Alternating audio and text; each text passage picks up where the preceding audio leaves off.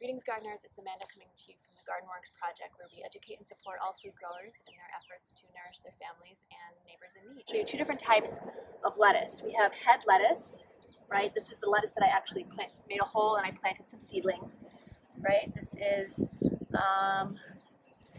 romaine lettuce. I can check my garden journal.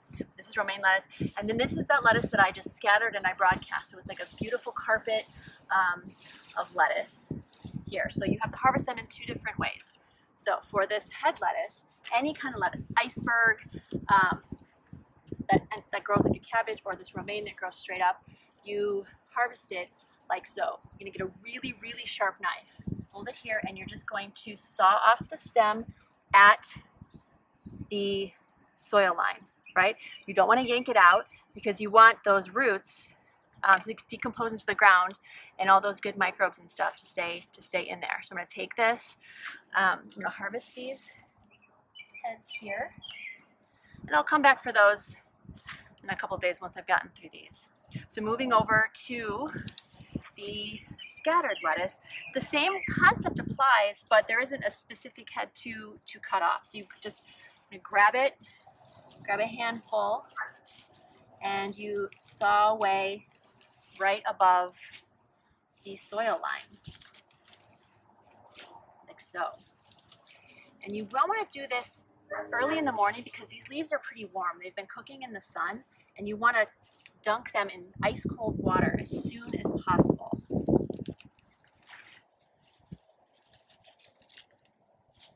Like so.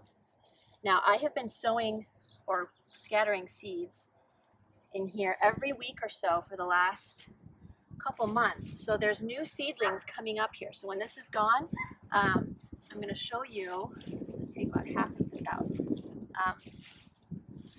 We're going to scatter some new seedlings and we're going to fertilize because the soil has worked hard to get this lettuce to where it is now. So we're going to give it an extra boost. All right. So again, we don't want to yank the seeds out. We want to keep the soil integrity and all those great, the good bacteria and stuff, microbes going on around there. So again, I'll come back in a couple days for that, but I want to show you what I'm going to do with here to reseed this. I'm going to add a little bit of fertilizer. So to do that, I've got a watering can filled up with about a gallon of water, and then I'm going to add a very little bit of fish